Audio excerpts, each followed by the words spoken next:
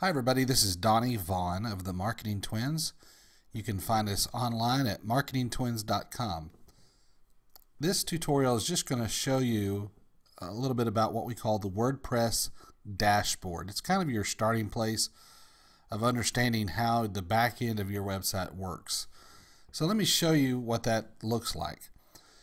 I've logged in already, and I'm going to go over here to this dashboard. Once you log in, this is where you're going to land initially. It's going to say dashboard here. You can tell right here at the top. You're at the Texas Family Medical Group, so you're at the right place. Now, there's some things that you need to know. This is a WordPress platform. What you're seeing here is what anybody else who uses WordPress to update their website, this is what they're going to see, with a few exceptions where we have personalized it to your specific site. But the layout is going to be very similar. All that to say is there are some things on here that you're never going to use. Other people might use them for other reasons, but you're not going to use everything on this, so don't get overwhelmed thinking about all the different buttons on here. I'm going to showcase some of the things that you are going to use. And let's go through this dashboard real quickly. Down this left hand side are different options, and some of these you're going to use, some of these you're going to not use. Some of these we as the administrators have used, but you as the normal user of the site will never use. Right here is just kind of an overview. It tells you how many pages are on your site right now. It shows that there are 18. This site does have the ability to have a blog. If you ever wanted to add a blog, right now there's just a generic one post in there. It's just a default one.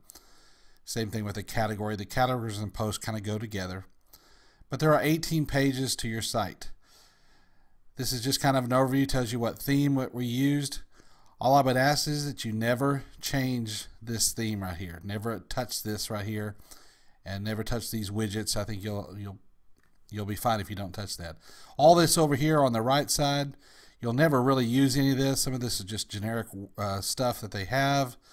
Down here on the left underneath, you have recent comments. If somebody wants to comment on a blog, it might show up there. Some of the plugins and so forth, just ignore all that. And down here in the bottom, there are some, what we use a plugin called Gravity Forms. This is what you used for your contact form and your request an appointment form. And you can see that there are 3 entries here. There's different ways of getting to that information, but one of the ways that you could find out when somebody requests an appointment, I think Gloria or Savannah or somebody should be getting the emails.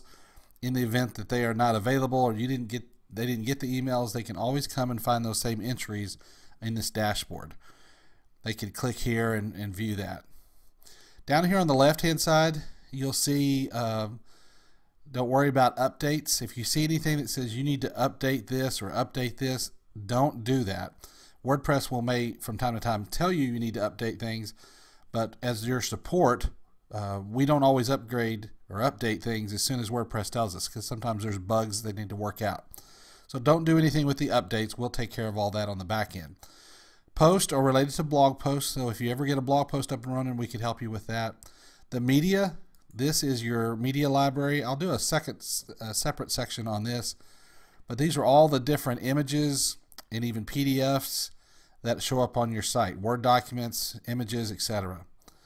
Pages, this shows you all the different pages that are on your site. So if you ever wanted to update one of the pages, you would come to the pages section, and I'll do a separate tutorial on how to make changes to your site, as well as to add new pages. You won't do anything with comments. The forms, this is where we do the Gravity Forms. This is where if you wanted to add new forms. If you get to the point where you want to add new forms, let us know and we can help you with that, because it's a little more complicated if you're not accustomed to doing that. My theme here, I'm just going to ask that you not change anything on this. The appearance, same thing. You don't need to really change anything on here. And the rest of this is just kind of standard WordPress layout. There's nothing really neat here except for this gallery, and I'm going to show you some stuff on that in a separate tutorial. Same thing with this display buddy. This is how we put together your site. Again, this is just an overview of the WordPress dashboard. You'll see additional video tutorials to show you how to update certain parts of your site, and you can look on the page here for additional videos from that. Again, if you have any questions, reach out to us at marketingtwins.com.